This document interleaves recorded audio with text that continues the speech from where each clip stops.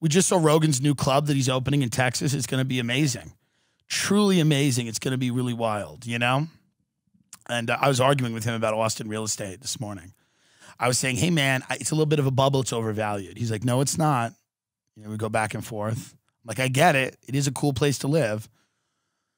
But, you know, it's a little bit of a bubble here, I think.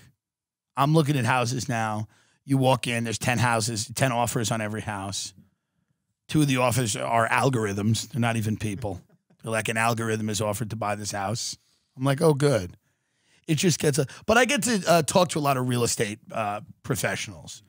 And what's great about realtors is that, like, Ben was dealing with these realtors who do rentals and stuff, and it's like, they're not even full-time realtors.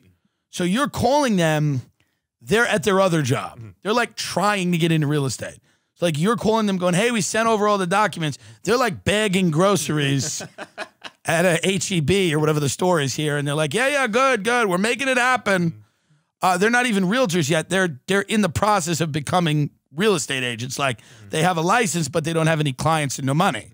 So you're calling people that are just doing something else. They're like nannying for a child. And you're calling them and you're like, hey, we're making this happen, right? And they're like, yeah. And then like a child's vomiting on them and they have to then change the child because that's their day job. That's the money they make, you know. And then a lot of these realtors seem to have brain injuries, traumatic brain injuries, many of the women. They seem to have autoimmune disorders. They're very sloth-like creatures. They kind of collapse into the couch. They stare at you. When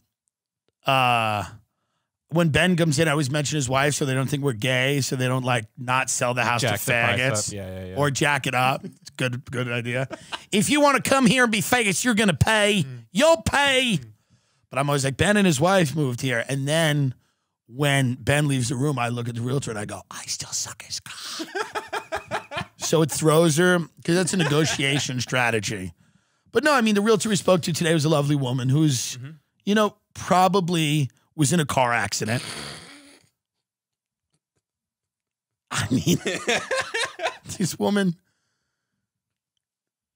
she's very sweet, but the type of sweet that someone is when they didn't get enough oxygen at birth. You know what I mean? Where it's like they're just kind of... Now, I may lose the house because of that now, but that's okay. Comedy first. Comedy first.